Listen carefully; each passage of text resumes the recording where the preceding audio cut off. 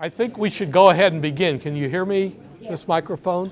My name is Paul Beck, and I'm the chair of the steering committee for the Emeritus Academy, and I want to welcome you to the sixth in our series of 2017-2018 Emeritus Academy Lectures.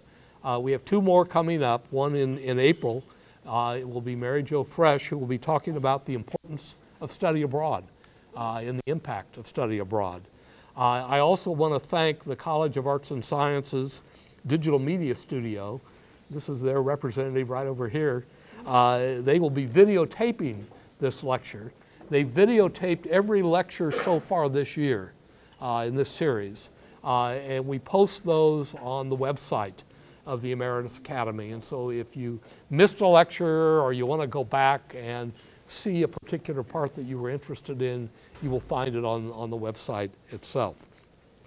I also want to remind Emeritus Academy members that we will have another round of small grants. And the deadline for those is May the 1st. So get your application in. There's detailed information about the small grants competition on the website, and I urge you to take a look at it there. Well, it's my pleasure to introduce today's speaker, Charles Klopp. He's a professor emeritus of Italian from the Department of French and Italian. He tells me that he started at Ohio State in 1976. I, of course, at the time was a mere child. No, I wish I could say that, but I can't. But I wasn't here at the time. He has published, over the course of his academic career, 8 books and 170 articles and reviews, many of which have been published since he retired. So he's remained very active as a scholar. And they focus mainly on Italian, well, I think wholly maybe, on Italian literature and culture, covering the medieval to modern times. So quite a broad swath of coverage in terms of his attention. As I read through the material that was describing his work, I located a number of topics that were very interesting to me. One of them is that he's done work on Italian prisoners, which as a political scientist I thought was kind of an interesting thing, on Pinocchio and Frankenstein, and I'd love to hear more about that and the comparison between the two of them, maybe, I don't know. And then on identity in Trieste, which he's going to talk about today. And having been to Trieste, I was really interested in that as well. Today he's going to talk to us about poets' use of language and dialects in Italy, and I'm really pleased to turn to him. Thank you, Paul. I'm going to see if I can do this, right? I'm a little bit more comfortable. Can you all hear me in the back? Huh? Everyone? There's a microphone as well. Thank you very much for coming. I'm glad to see colleagues, fellow members of the Academy, students, and my grandson as well. Over the past 50 and more years, I have taught Italian at all levels, from elementary language courses to graduate seminars. Frequently, when I taught Italian 101, students would come up after class and tell me that they had been trying out what they had been learning with a relative who had grown up in Italy. A grandmother, usually, almost always a grandmother. How did that go? I would ask. Well, they would say, she could understand what I said, but I couldn't understand her at all. Maybe, I would answer, that's because she spoke a dialect. What's a dialect? It's a local language spoken perhaps in just one village or one region. What you have been learning here is not a dialect, but Italian, the national language that is used in schools, on television, in the newspapers, and so on. Oh, they would say, I understand. But then they would look at me a little strangely. What they were seeing, or so I thought, was a university professor of Italian, all right, but one whose name was Charles Klopp, and who was certainly not Italian, and maybe not even Catholic. No matter what I knew about Italy and the Italian language, I could sense they were thinking, was what I was teaching them the real Italian? Or was the language their grandmother spoke? Their grandmother, whose Italian cooking was wonderful, who knew lots of proverbs and maybe the various saints' days. Maybe her language was somehow more authentic, more the real deal, while what they were studying in class was not. What I would like to do this afternoon is explore this difference between my hypothetical student's grandmother's Italian on the one hand and the language we teach at Ohio State on the other. I'm going to discuss from a sociological rather than a linguistic point of view what the difference is between the hundreds of dialects spoken, or maybe that used to be spoken, all over Italy and the national language. I will also say something about why poets have turned more and more in recent years to writing poetry in dialect in a national context where by now everyone speaks Italian, and the dialects as a spoken medium of communication are falling into disuse. I will do this with reference to Trieste, a city with an unusual history, where the Triestino dialect has played perhaps a more important role in metropolitan life than dialects anywhere else in Italy. But first, some slides of the city to give a sense of what Trieste looks like.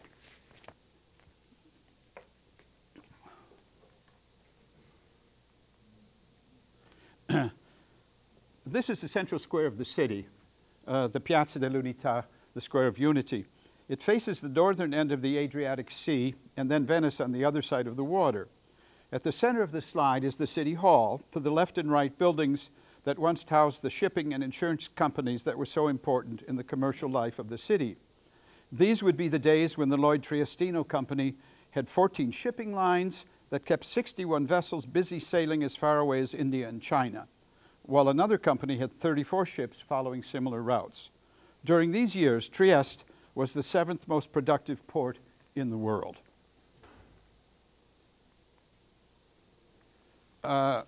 This is the Molo Audace, the Audace Pier, and the stock exchange, the Borsa.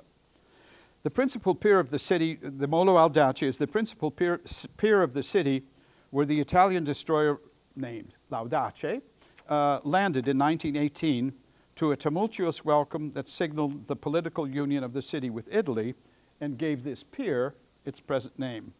Also in the slide is the building that once housed the stock exchange, where fortunes were made and lost during the economic heyday of the city, as described, for example, in Italo Svevo's well-known novel, The Consciousness of Zeno. Note the neoclassical architecture of this 1755 building in the center of Trieste.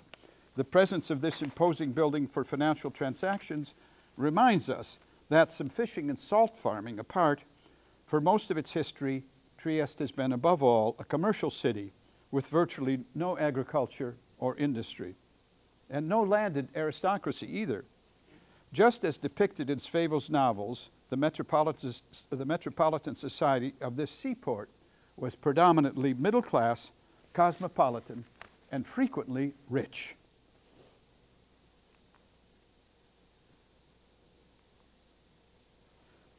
The Canal Grande, the Grand Canal, is in these slides, and it brought ships straight into the heart of the city to offload cargo where other ships loaded and unloaded while anchored at the quays extending on either side of the Piazza Unità.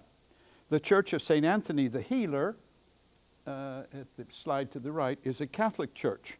Near it, there is a Serbian church, San Spiridione, of about the same size and architectural importance. You can see a bit of this church in the upper right corner of the slide. The buildings that flank the Canal Grande were once warehouses with offices and sometimes residences above them. Beyond Sant'Antonio Taumaturgo, you can see the high plateau of the Carso, or Karst, going up there, or beginning up there, stretching out towards Slovenia and the Balkans beyond. As you can see from these slides, the architecture of Trieste comes mostly from the 18th, 19th, and 20th centuries. There are hardly any buildings in the city from the medieval or Renaissance periods, let alone earlier. Both in terms of its architecture and in terms of its history, Trieste is very different from other Italian cities, say Florence, with as many medieval and Renaissance buildings, or Rome, which still bears the architectural trappings of what it was when it was an imperial city before the beginnings of the Christian era.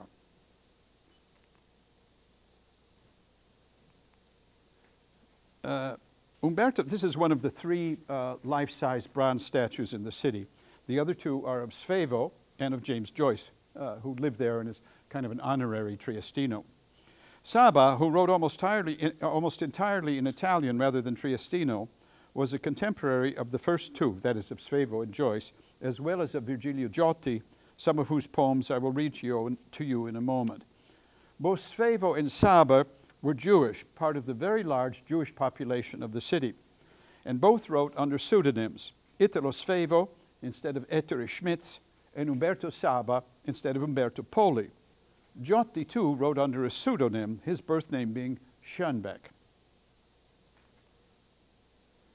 Paul has been here, I've learned just now. This is the castle of Miramare, which was built by the Archduke Maximilian of Austria in the mid-19th century. Maximilian loved the sea and was to die overseas after he was named Emperor of Mexico, caught up in the Mexican Revolution, and executed by firing squad in 1867. During the Nazi occupation of Trieste, the castle served as the headquarters of the occupying German army, and afterwards as the headquarters of the US troops who drove out the Germans and occupied the city in turn. Today it is a museum and a venue for classical music concerts. In this slide too, you can see the karst in the background, the hills in the background.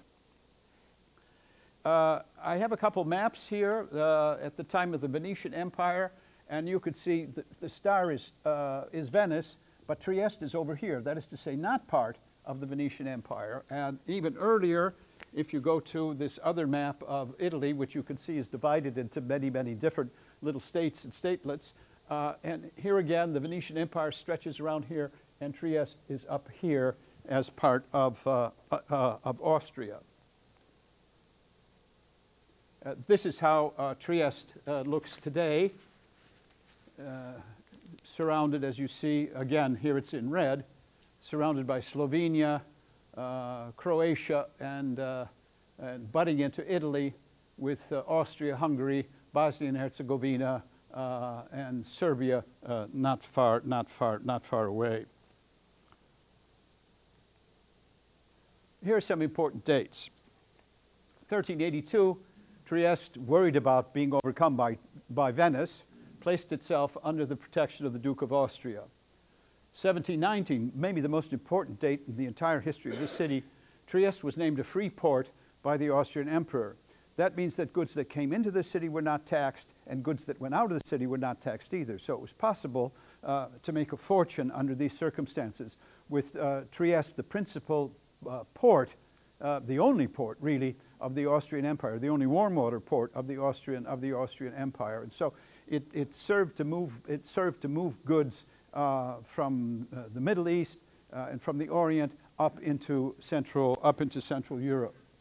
1781, there was an Edict of Tolerance that extends religious liberty to non-Catholics anywhere in the Austrian Empire. And Jews from all over Europe flocked to Trieste, where many of them will make their fortunes. They came from Italy, they came from Greece, they came from Central Europe. Some spoke Sephardic, some spoke Yiddish, but they didn't really have a language in common. So they took to speaking not Italian, but not German, but Triestino. And the Jews who came to Trieste flourished. Many became rich. Some were given noble titles by the emperor. One founded the most important newspaper in the city, and they were active in civic life as well as commercial life. 1857, you see the opening of the railroad link between Trieste and Vienna, carried the goods in the ways that I've just described. 1918, the end of World War I, the arrival of that destroyer, and Trieste now part for the very first time of Italy. Part of Italy politically, not only culturally, but politically, not only sort of linguistically, but politically. 6 years later, fascism came to power and took over all of Italy, including Trieste. The war came to an end in 1943 on the 8th of September, and at that point, the Germans occupied the city of Trieste. These were terrible times. Occupied the city of Trieste. 1945, they were occupied again. The Germans were driven out. They were occupied again, but this time by Marshal Tito's army, which had a lot of scores to settle. They were, again, very difficult times. The Americans came in June, about 55 days later, it seems to me, and it was the city was liberated or occupied by U.S. and British troops. And it was a bone of contention. It was hard. No one could. There was a lot of discussion about what should happen to Trieste and the surrounding territories. In 1954, finally, the UN declared Trieste Italian, but Istria, the area beyond the city, down south into the Adriatic, became Yugoslavian. Yugoslavia came to an end, and in 1992, Yugoslavia was divided into Slovenia, Croatia, Serbia, and other countries. So you get this, this is the situation you see on the previous map. Istria is this heart-shaped, they say, area here, once part of Venice, then part of Austria, then part of Italy, and now part of Croatia.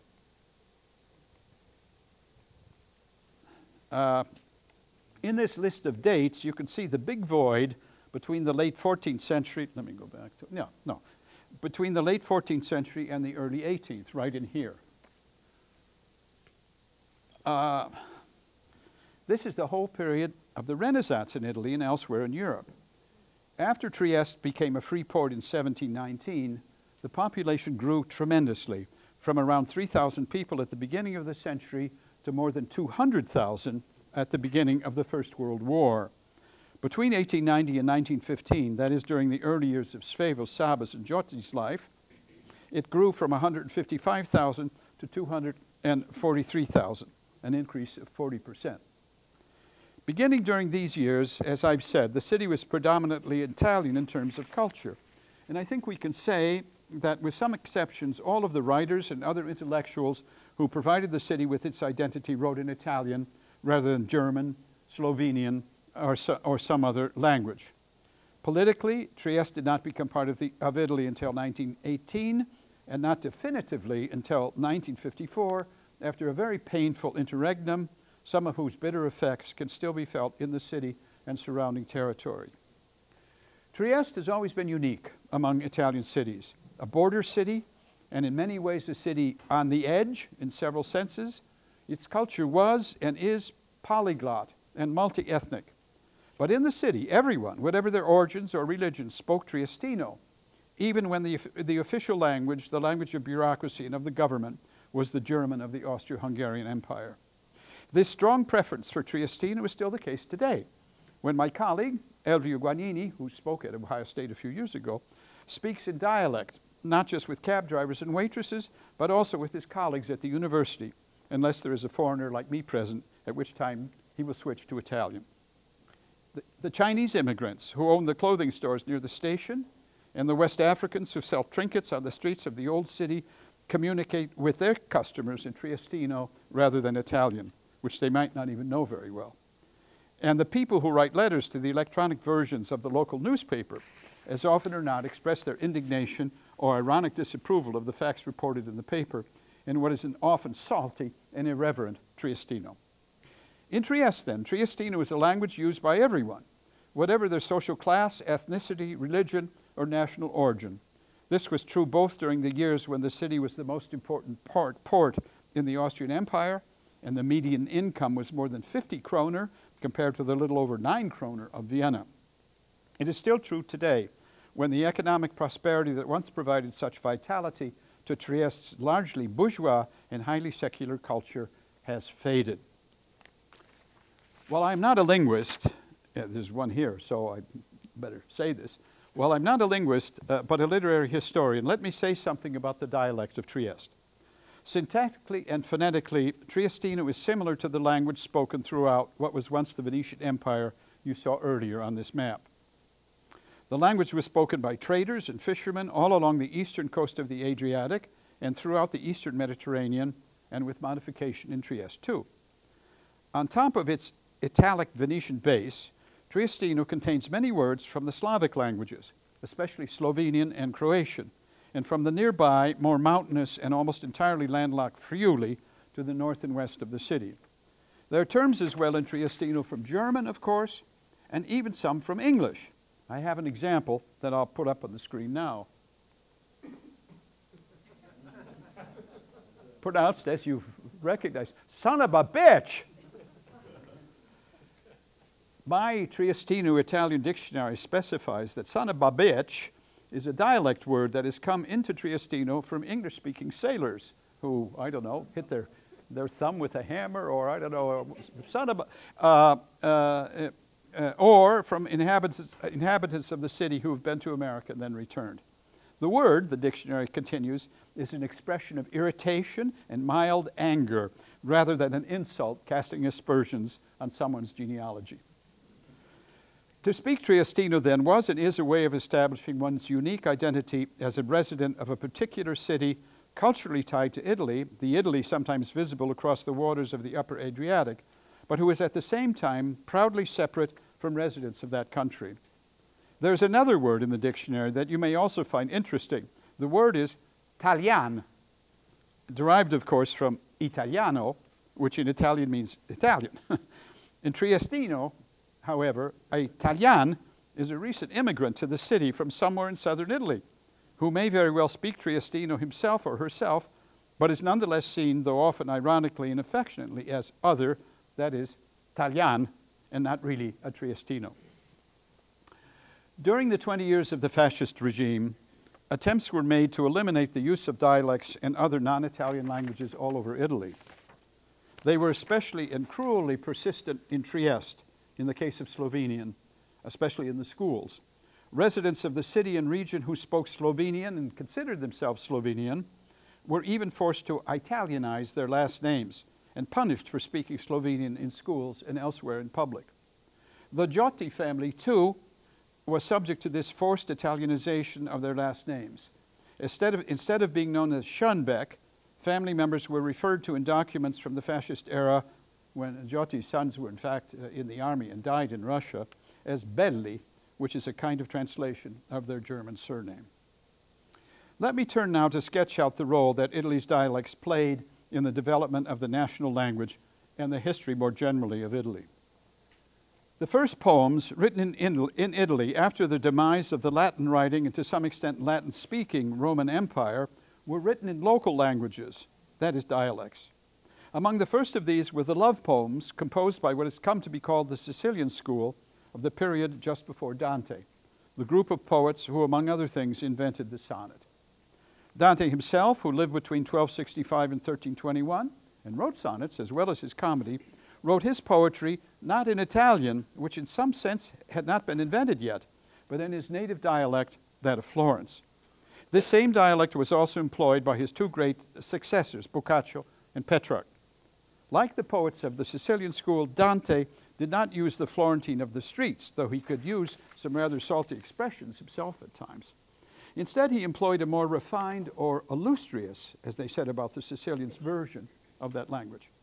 Dante famously characterized this means of communication as one that even ordinary women, he called them muliercoli, who were largely uneducated and even less likely to be able to read and write than men, that women of this sort used when talking to one another.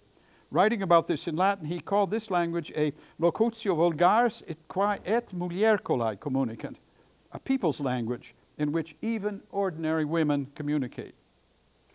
Petrarch used an even more refined language for his poems in the vernacular, though Boccaccio took a somewhat different direction with a greater use of the language of everyday people in his stories. The real breakthrough, though, in what amounted to the invention of Italian, took place in the 16th century. With more and more commerce and other kinds of exchanges throughout the peninsula, a common language was needed for political and commercial communication. Since Italy had no political capital the way England had London and France Paris, the language chosen for these purposes was the language of the three great Tuscan writers from 200 years earlier, Dante, Petrarch, and Boccaccio. During the 16th century, Machiavelli wrote his political and philosophical works in this language, and a little later, Galileo wrote at least some of his scientific treatises in it too, something relatively easy for these two, since they were both Tuscans.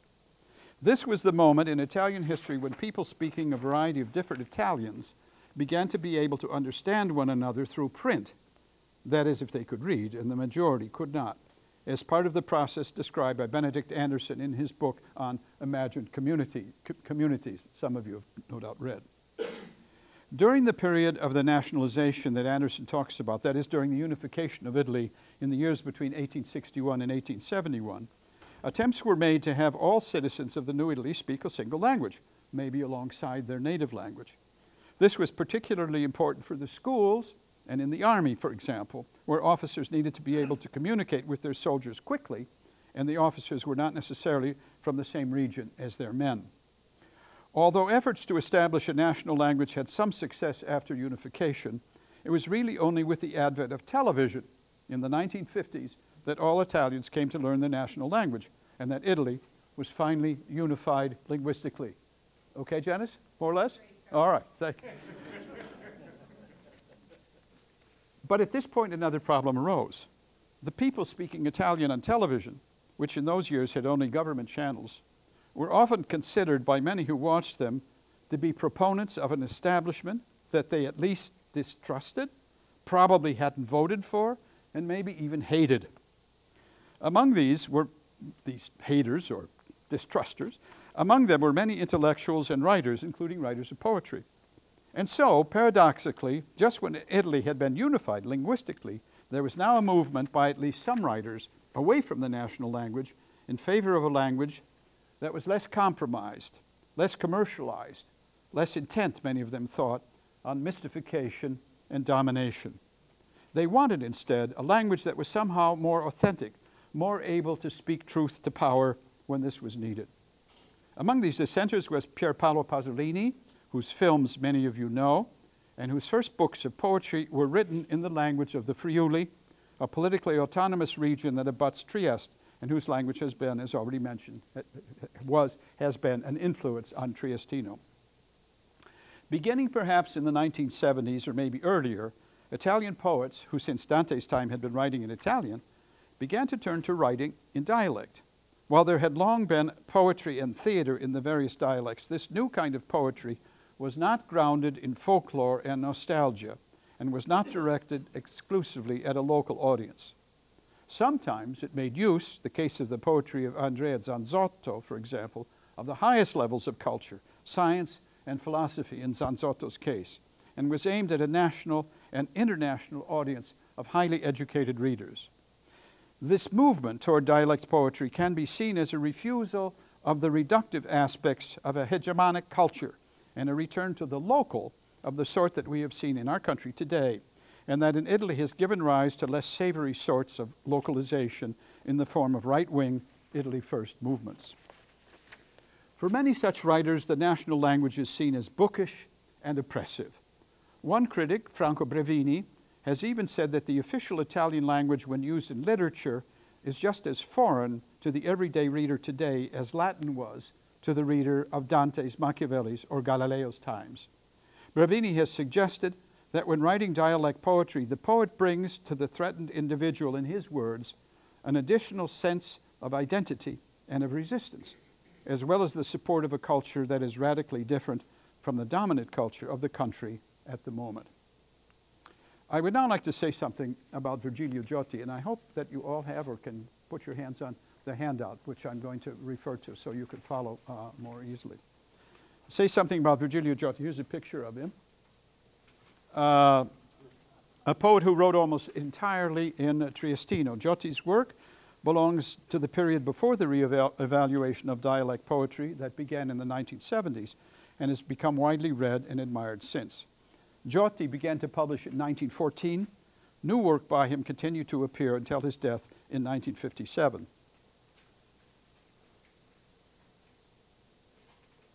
No. So I would like to read now the first poem from the handout. It's called Inverno, Winter. I don't really speak Triestino, but I could read it off the page. And if there's someone here who knows it better than I do, which may be, I hope they'll look at this with some indulgence. I'm going to read the Italian, and an English translation is published just beneath each line. The first poem has rhymes, so it'll be easy to follow where we are. Here we go. Inverno. Dei puzziteri nelle vetrine, che verdoline, le olive già, che le renghe, belle de argento, e soffi un vento, indiavolà, cattivo inverno, eccote qua.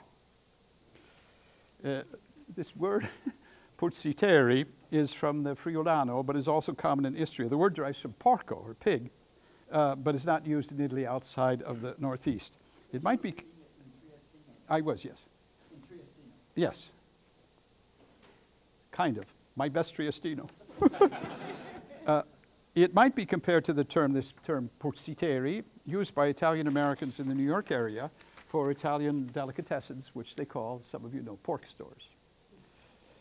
This is maybe the only poem in the Italian language to feature a herring. Not even Dante, who used a lot of words of all sorts in his comedy, uses it there. Herrings and olives, the North and the South, Central Europe, maybe Northern Europe, and the Mediterranean. Emblematic, if you like, of Trieste as at once a Northern European and a Mediterranean city. Giotti wrote an entire volume called Colori, Colors, and in this simple poem, the silver of the herrings and the green of the olives are important factors. The next poem I'm going to read is one of Giotti's best known. It's the one that's featured at the beginning of the Wikipedia article on him. And it's a frequently anthologized poem. It's a little over 100 lines long, and I'm going to read some excerpts of it to you. It's called I vecchi che aspetta la morte, Old Folks Waiting for Death. Il aspetta sentai sulle porte delle cesette svode di paesi, davanti sui muretti, cofra i labbri la pipa. Il aspetta sentai nelle corte, de fora delle case, in strada, sentai su una carrega bassa, con le mani sui zenocchi. I fioi che gioga attorno, i gioga coi corretti, i gioga corrersi drio, i ziga, i urla, che non viene poi più. Passa la gente, passa i carri di corsa con un strepito, pieni, stivai dei uomini e dei muli, che tornano dal lavoro, e tra di loro che c'è un per di fie, matte, baccanone, che in mezzo a quei scassoni le ridi, e legai il rosso del tramonto in fronte.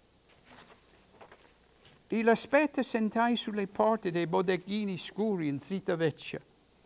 Nei piccoli caffè sentai da fora, co davanti 2 soldi di acqua col mistrà. I legge il foglio, ma tutte robe c'è che gli interessa poco. Ma come mi, e lo leggi. Quando che spetto su una cantonata, la mia putella, che tiro fuori il foglio per far qualcosa. Ma che legger, credo di legger, ma go il pensiero invece a tutto altro, a un camminar, una voce che mi par di sentir. Mi fermo, ascolto.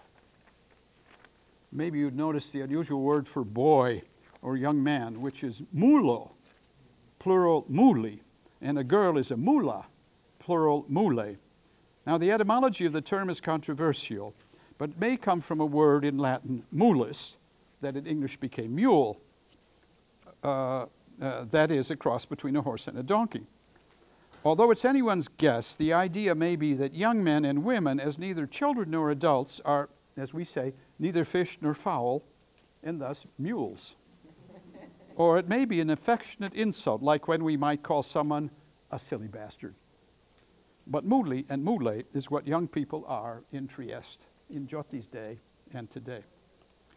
In this episodic narrative, the poem I've just read you, the elderly are seen contending with rambunctious children, looking nostalgically at a cartful of young women returning merrily from work, and having a drink at a simple cafe. At the conclusion of the poem, the old folks are contrasted with the poet himself, who is depicted as holding, but like them, not reading, a newspaper. The poet, however, unlike the vecchi he has been observing, is uninterested in what is written in the newspaper, not because he is about to leave the world, whose activities it describes, but because he is waiting impatiently for his lover. While mortality is an important theme of the poem, at its conclusion, death is balanced with life, just as resignation is balanced with anticipation, and melancholy with joy. The third and last poem by Giotti I'm going to read is called Vecchio Motivo, old song if you like. Come il vin c'è la vita, che in principio el c'è mosto, turbidozzo, che l'osto porta in tolla ridendo. Dopo la se fa buona, come il buon vin maduro, che nel gotto el c'è scuro e il brilla contro luce. La ne diventa in ultimo acido che svampissi, ben par chi che finissi senza veder quei giorni, altro non occorre dir. Like Inverno, this poem rhymes, and it is made up of seven syllables verses, the classic Italian settenario. On one level, it's simple reflections on the similarities between wine and life. Surprisingly, perhaps, the poem is quite a literal translation of a poem written in ancient Greek, written by Alcaeus, who lived between the 7th and 6th centuries before the Christian era, and said more or less exactly the same thing. A poem with rhyme and meter, then, that is written in the language of the sometimes illiterate people of Trieste, and deliberately harks back to the beginnings of Western literature to express what is perhaps a perennial truth, that is, that life passes. But it also insists that this is a natural process, like that of grape juice maturing into wine and then declining into vinegar. But if this is a sad, though natural process, wine is something extremely precious, just like life, a sentiment this very old song repeats.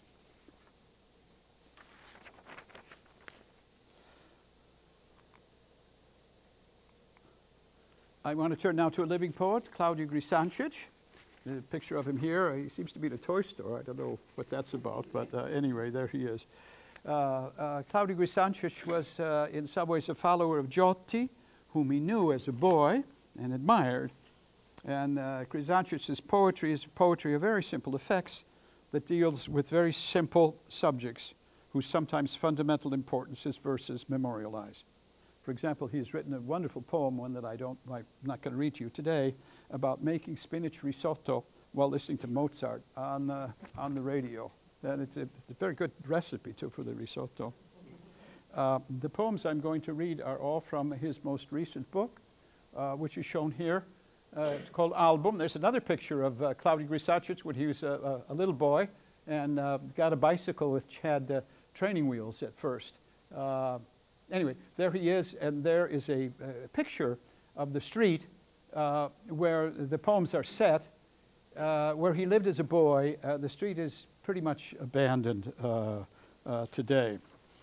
As you'll see in the three poems that conclude the little anthology here, the poems are printed in, Grisancic's poems are printed without capital letters or punctuation, and they feature quick changes of subject like jump cuts in the movies that Grisancic was and is very fond of. In these poems, standard grammar has been displaced by sentence fragments that come at the reader in an ungrammatical jumble.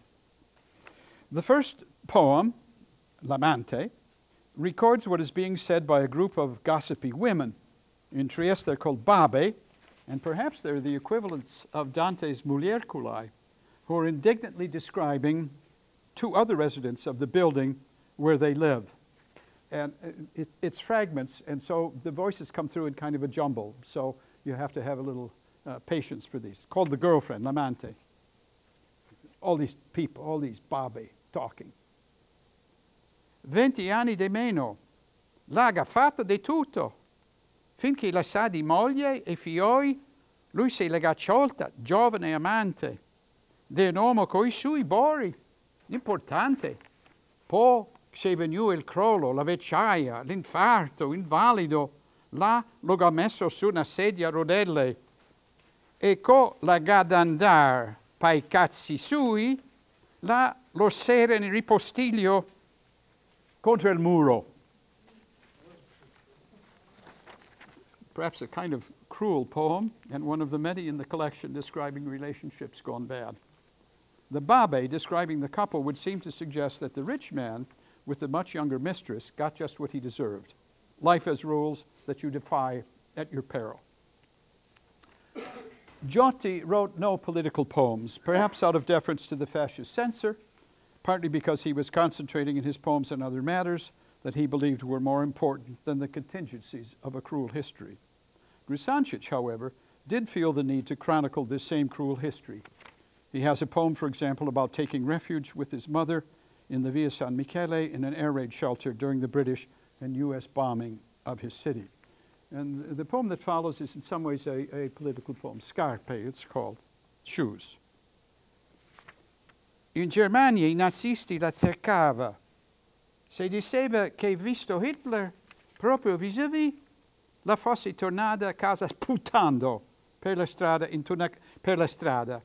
in una camera, indosso le scarpe, sempre pronte in soffitta, tutti a conoscerla come la tedesca. La mattina del 43, la porta spalancata, il letto ribalta, e là le scarpe. The poem describes with some very sketchy but sufficient details the last moments of an anti-Nazi German, or more likely Austrian, woman who had apparently taken refuge in Trieste during the Nazi occupation of the city. The poem is thus similar to other poems in the collection about Tito's troops marching through the young Grisancic's neighborhood right down that street there, and about the occupying Americans later and their interactions with the mule, the young girls of the city. The poem makes no judgment but limits itself to recording the dismay and fear of the residents of an apartment building as they peer into La Tedesca's now empty room. Empty, that is, except for the shoes she thought she could use in her getaway, but instead have been left behind as a mute testimony of what must have been a violent scene. The last poem I'm going to read you, the final brief composition, is a poem articulating Grisancic's poetics, or general poetic strategy. It's called Per nome, by nome.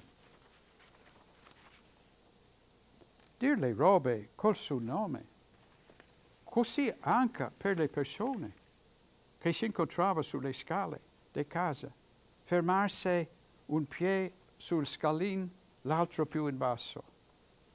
Posai al passaman parlar anche di niente, giusto di toccarsi con la voce.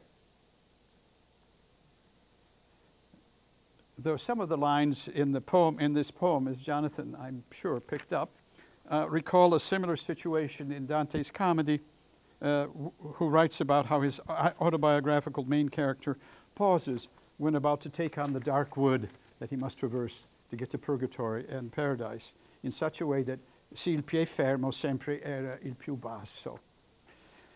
Despite this, the poem is a description of the simplest of situations, an encounter in a stairwell with a fellow tenant.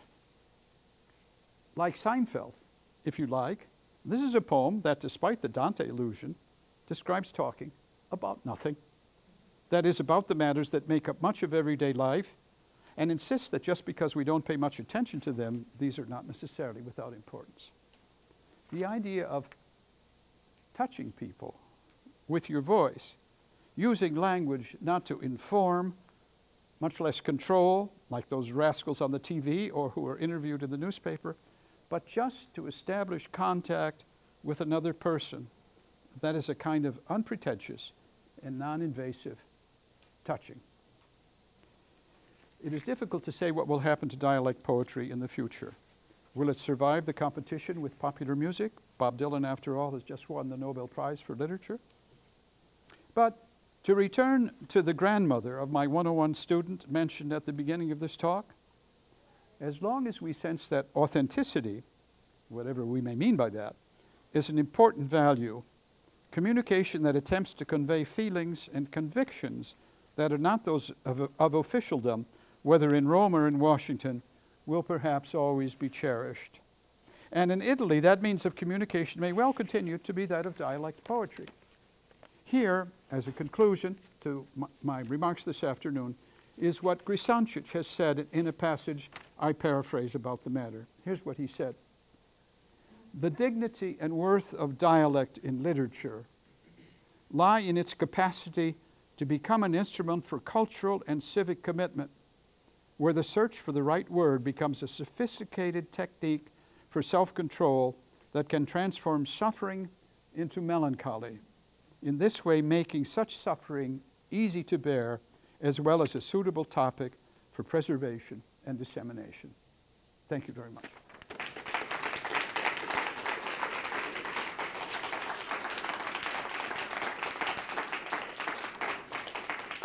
We've got time, you think? I could take a few questions, maybe. Hope you found some of what I said provocative, or I hope not puzzling. Paul? Charles, to what audience are they writing, or for what audience? Good, good. And how large is it? Good. Well, they're writing for me, it turns out. Okay. It used to be that dialect poets were writing for the people of the city, or the people of the dialect region, with jokes and references to local people and events and so on.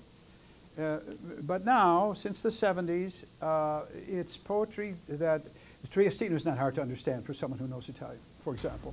And you can always print it with translations into Italian. Sometimes they do, sometimes they don't. So they're really writing it for a national and international language, for international audience, who are tired of the official language, the fake news of the official language, if you like, or language being used to confuse, to mystify, or to control.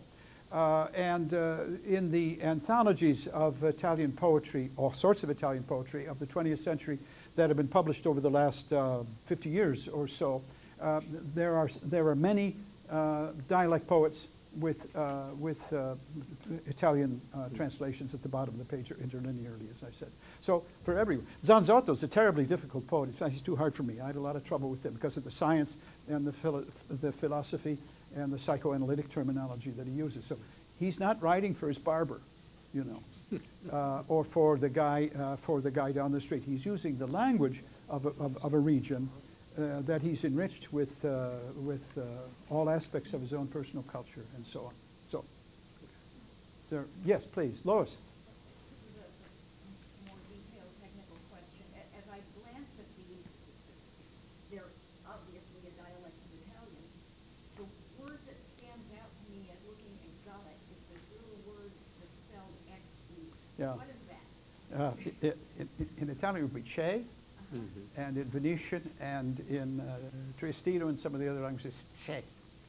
So it means that. It is.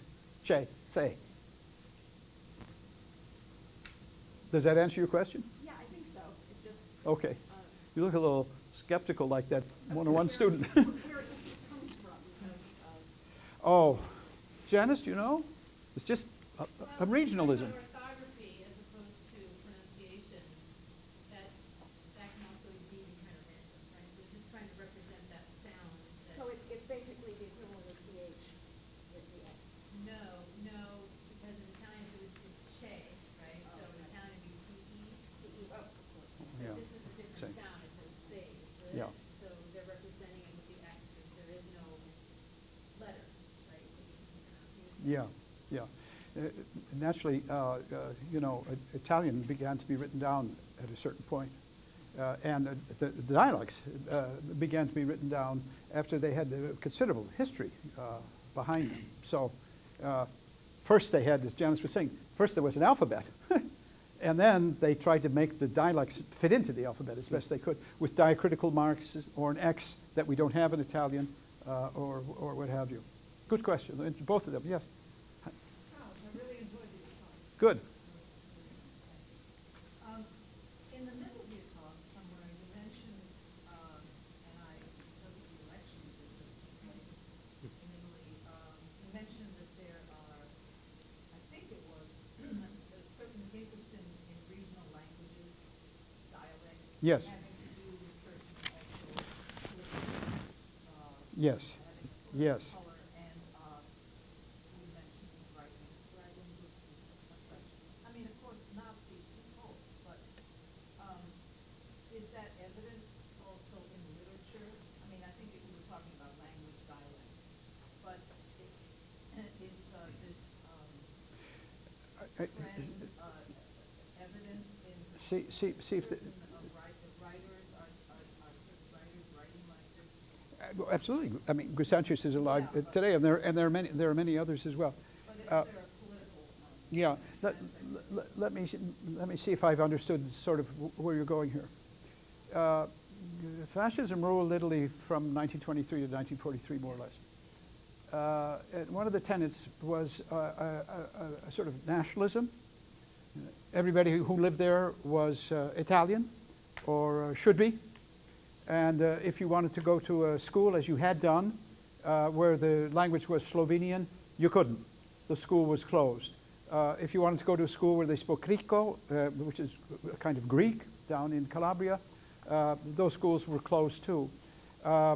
Names were, last names, surnames were forcibly changed. And it worked to a certain extent. I mean, you could control the schools and you could control what's printed in the newspapers. But after 1943, everything went back, right? And so speaking dialect or writing in dialect was an expression of a kind of anti-fascism. But then later, when the fascists were succeeded by the Demo-Christian government, which my friends in Italy said they're just fascists too, they just go to church. Then people objected to that too. They were objecting to sending from the whole establishment. I remember being in a movie theater in Florence. There was something I want to see. I don't know what it was, and I took my family, and we went to this theater in a working class neighborhood, and the newsreel came on, right? And the audience went crazy. They were booing and hissing and yelling at, I don't know, it was the bishop cutting the ribbon on a new building, and someone reporting on the economic state of the country and so on. So there was a feeling of dissent against the government and against the language that they used on television, which and in the newspapers and in official proclamations, and even on instructions as to, are you paying your income taxes these days? I bet you are. Well, you know, those instructions, right? Maybe you have to hire somebody to figure out what it is that they mean. Well, this kind of bureaucratic language permeated a lot of official Italian culture. So there was a kind of distrust of that. So, paradoxically, television, end of the war, the 50s, Italy finally unified linguistically, if you like, but at the same time people say, no, I don't want that, you know. I don't want those bastards in Rome to, you know, to tell me how to think or what you will. Yes, Lois, you get two. So where does the Italian of the libretto set by Verdi and Puccini fit into this story?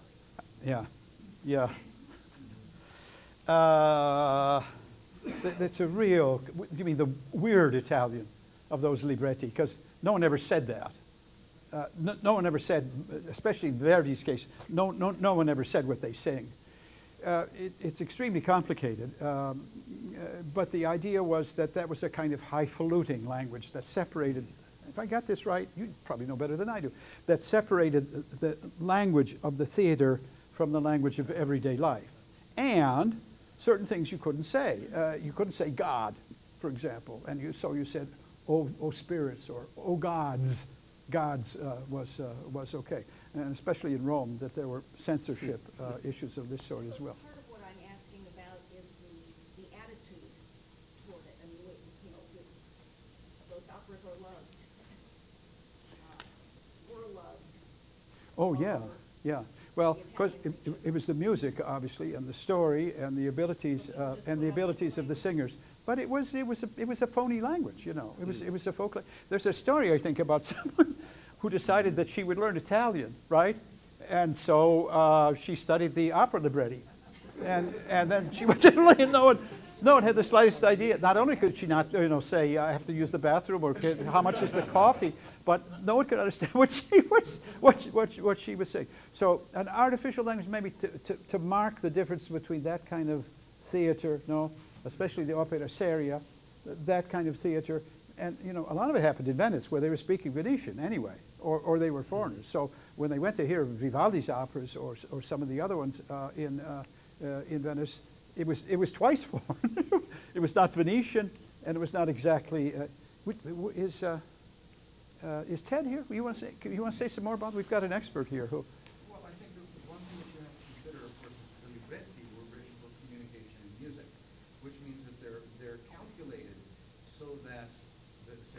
significant moments, significant words can be very concise, expressible in one, I'm going to say one note, or one high note or something like that. So the actual linguistic communication is something that happens in connection with foreseeing what the musical communication is going to be, which means that it's not a language that you can easily read as literature on its own, and it's certainly not a language that you can communicate in. It's all been informed by the need to adapt itself to the kind of communication that can be done in music. Does that help? Ted has written on this very topic. Yes, sir. Well, what I want to know is on what is modern Italian most closely based? I mean, there must have been a dialect somewhere that just sort of took over. It was the dialect of the so-called three crowns of Dante, Petrarch, and Boccaccio. The decision, you could say, well, they made a decision on artistic or in a cultural context rather than a political one. With no political center, something had to be picked.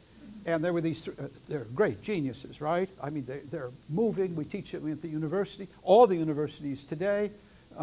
Many of my colleagues have chosen to become teachers of Italian because they read Dante and thought, oh my God. So it was a kind of compromise, I think, and people just said it's going to be Florence. Not Venice, no, not Milan, certainly not Rome. We're going to have Florence. Florence was not really a contender in the early years to become the capital of Italy. So it was a kind of finessing of the whole issue. Is that helpful? Is there an authority that decides what is Italian? No. As They've tried that. No, not as in not like in France. No. And people today still speak all kinds of different. When Ted and we go to Italy, they may say, "Oh, what part of Italy are you from? You speak, like, are you from Milan or what have you?" But no, there's never. They tried it for a while. The Accademia della Crusca tried for a while to have a dictionary and to set rules and so on, but it didn't work very well. I mean, people. Yes, Don. What's happening with the young? Are the dialects surviving as robustly with Yeah. the There's an article I read in one of the journals recently about there has sprung up among the young in some places a return to the dialect, but that their parents don't speak, but their grandparents do. A return to the dialect mixed in with hip hop and obscenities and all kinds of other things. So in some places there's a dialect as a kind of secret language that Ma and Pa can understand. And Grandma and Grandpa might, but anyway, they're on our side anyway, so so it doesn't matter. There's been a lot of popular music in dialect too, and there still is. And of course, the major consumers of popular music are the young. So there is that. Yes, sir.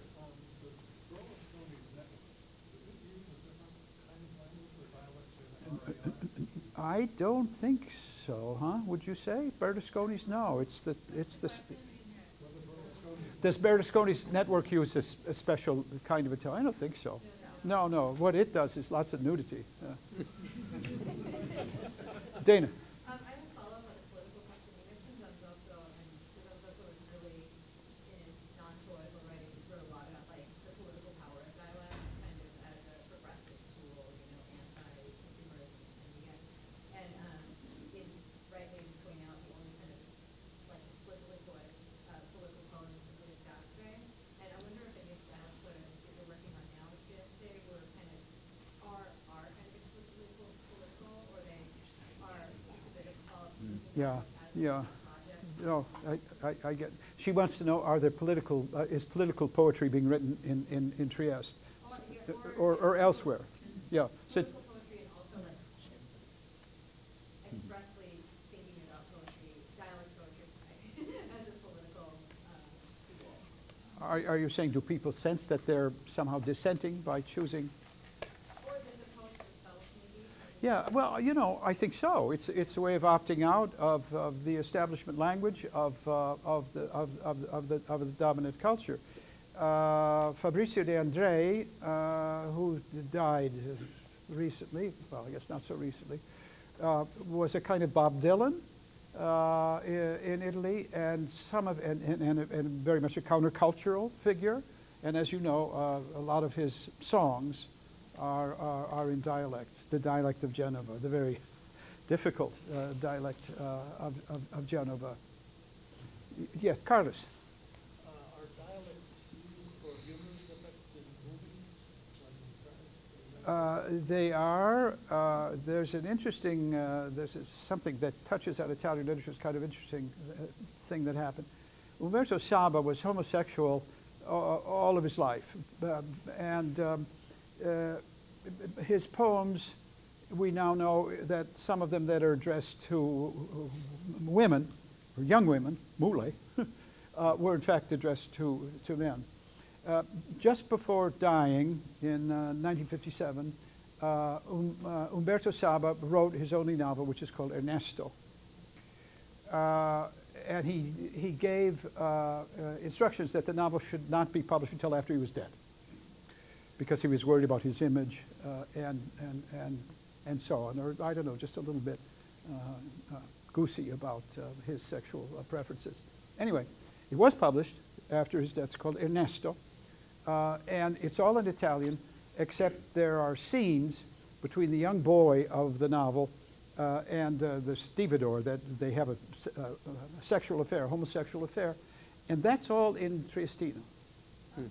So it's not really Triestino. People say, well, people don't really say that's Triestino that's been fixed so that people outside Trieste can understand it. So it was used for a very special, almost secret, erotic purpose rather than now, as Ted knows, Goldoni uses Goldoni wrote in Venetian, in French, and in Italian, and in some of his plays, but one of them in particular I'm thinking of, people speak dialect, their servants think, and someone said, "What did he say?" They're all speaking, I think it's in Venetian, isn't it? Do you know the one I have in mind? They're speaking Venetian, and they say, "What does he say? I can't understand anything he's saying." And so that would be an example of a figure of fun. Yes, sir. Which present-day Italian dialect is most different from standard Italian? That's a hard one. That's a hard one. I think Genovese is difficult. I was once at an event where... Different, not difficult, different. Well... What about Sicilian? No, Sicilian is not. When you see it printed, it's not so hard, I would say. Genovese is different enough from standard Italian that to make it difficult to understand. So that's why I said difficult, different. Though I was at a poetry reading at one point, and there was a man from Genova, and I said that, you know, Genovese is one of the most difficult dialects. He got all angry. He said, "Well, it's not a difficult dialect, it's not for me." So, remember that? He was the mayor too, wasn't he, or something? Yeah. I don't go back to Genova anymore. By the way, I'm standing because I think we've reached the end of our time. Yeah, okay. This has been a fascinating window into a very different place. Thank you I'm sure Charles will be around afterwards. I will. In case you have additional questions to ask. I've mentioned just two other things. One is that I'm instructed to tell you to put your name badges on the table as you leave. Outside, we recycle those, and we hope you will come back for another one of our lectures. Secondly, we always have a business meeting at the end of these lectures. I have no business. If anybody has business, remain silent, and we will finish off, but coming up, and certainly thanking Charles for It was a pleasure. Talk. Thank you very much. Thank you. Thank you all. Thank you.